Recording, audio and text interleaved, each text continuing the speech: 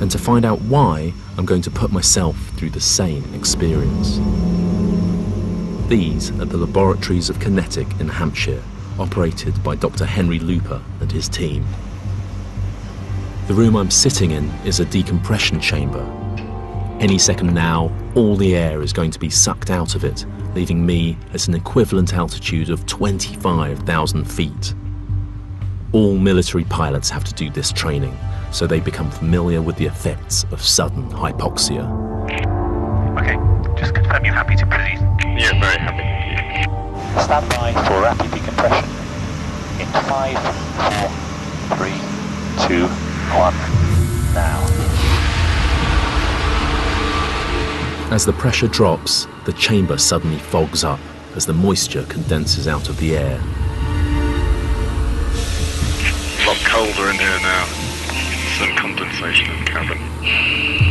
25,000 feet. While I've still got my breathing mask on, I can function fine at this altitude. So still on oxygen at this point, and the oxygen saturation probe there is showing me 99% saturated. Okay, you're feeling all well. Feeling good.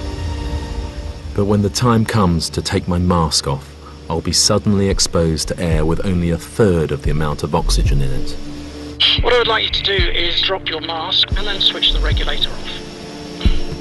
This is rapid decompression.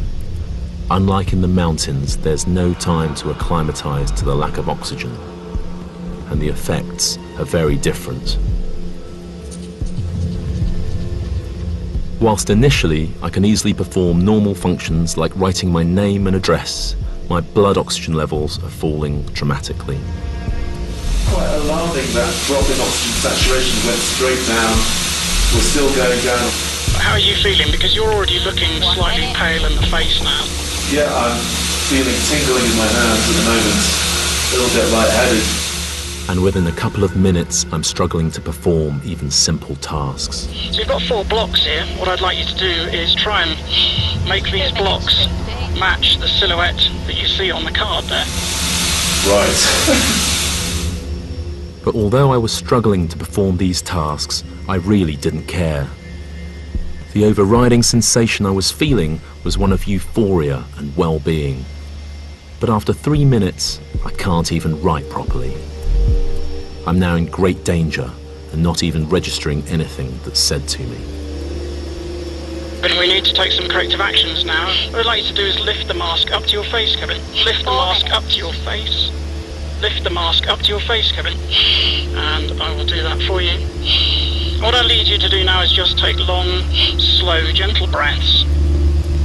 Without help with that mask, I would have passed out in my chair, and I'd been without my oxygen supply for less than 4 minutes. A 60% beats of 80 beats a minute. I am a very sick person right now, and there it goes on the oxygen coming back up. Feeling a bit better now. The colour's coming back into your face now. That feels a lot better here. There you go. Back up there. 99%. Back to something that feels like normality. Wow, that was quite an impressive desaturation. 60% sats. I mean, you see that in the hospital, and it's time to call the crash team, I think.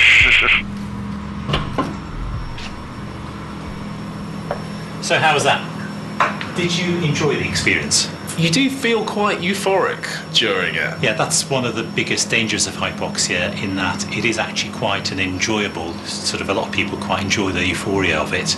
Certainly watching your face, I mean, you seem to be sort of quite happy, quite jovial for most of the time, but then towards the end, you could see that you were slumping forward in the chair. I was a bit concerned you were going to collapse.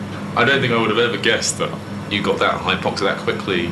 It's very, very easy to get to a state whereby even if you recognise it, you just don't care. You lose your self-criticism, you lose your judgment, and you don't do anything about it, and then it'll kill you.